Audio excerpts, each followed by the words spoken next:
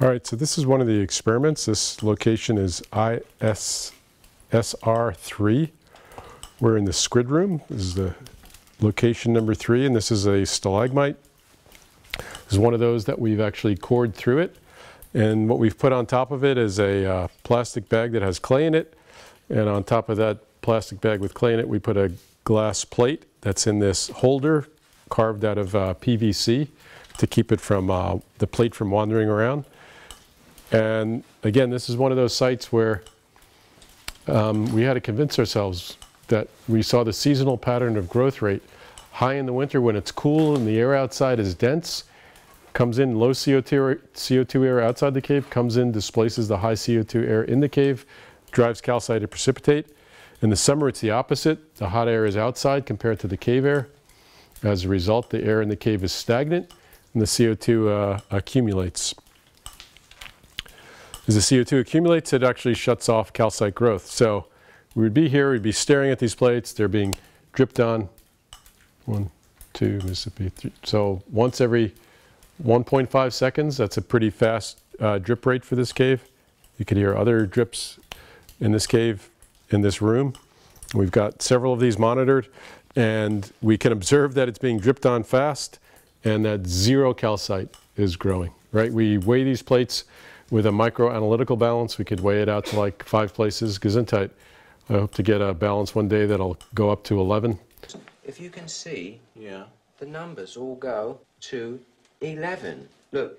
And so it goes to 5 decimal places, and we can measure precisely the plate weight before we take it out and put it here. Then we take it back. We clean it with clean water. We dry it in a clean environment, and then we weigh it. And by difference, we could see how much calcite has accumulated.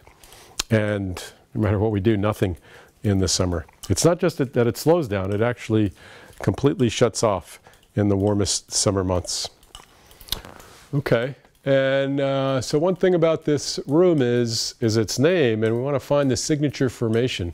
So maybe we could look around, and I'm going to point to this one. We have it in the shot. Is this the signature formation of this squid room? That's kind of squiddish, isn't it? This one's kind of squiddish. That one is kind of squiddish. Oh, whoa, look at that one. If I was naming this room, that would be the formation, I would say, is the signature formation. Let's look at this stalagmite right here and where it's sourced from.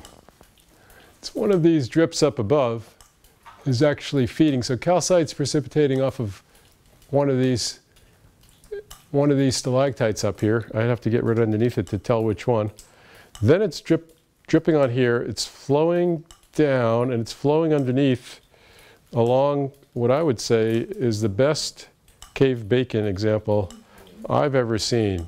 You could actually see the individual crystals of calcite, right? They're growing from, they started up here and they grow down this way. So this part is youngest, this part is oldest. And the individual crystals grow, but then you could see within the bacon the laminae that are lines of equal age. The tips of all the crystals at one point were here, then they were here, then they were here, and then here. How astounding is that? Then follow it down to here, and it's dripping off the edge of the bacon, and it's forming a new stalagmite. Wow. So you can imagine what's going on at each step along the way in terms of changing calcite saturation state, the water continuing to degas, and it still has some calcite to give up when it's done with that long flow path. We will subscribe Jeff to go grab the water sample. Left you time to collect water. Perfect. Tune your ear to just that plate. 3, 2, 1, go.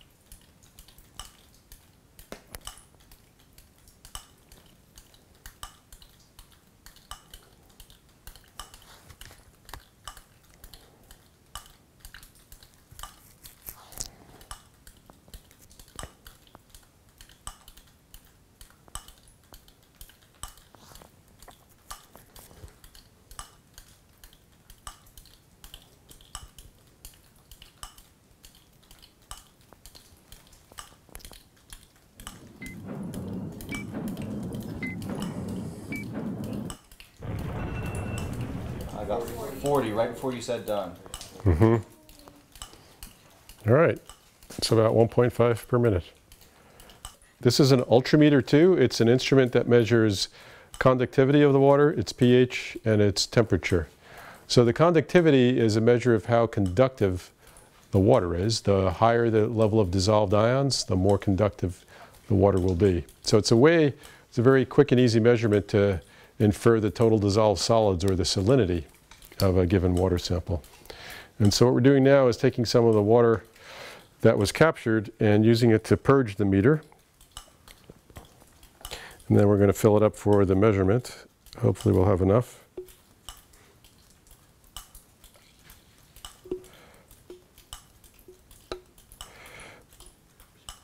And we do. So, someone can record these numbers, I'll read them off. So the conductivity is 446.3, and the units are microsiemens. It's a micron symbol with a capital S. Microsiemens, it's a measure of conductivity. The temperature is 22.6 degrees C. The equivalent pH is 301.8 parts per million. Wait, pH?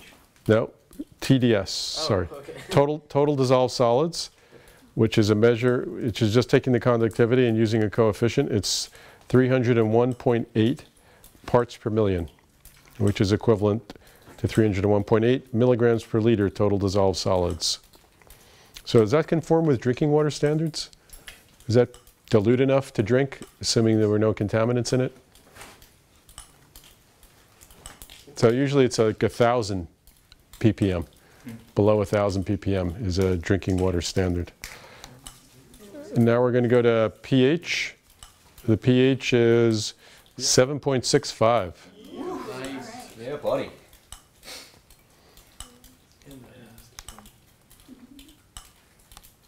All right. So now we have a measure of total dissolved solids in the water, its acidity, and its temperature, and its drip rate. Now we're going to make a comparison with another site in this room, and to do that we're going to move on from here.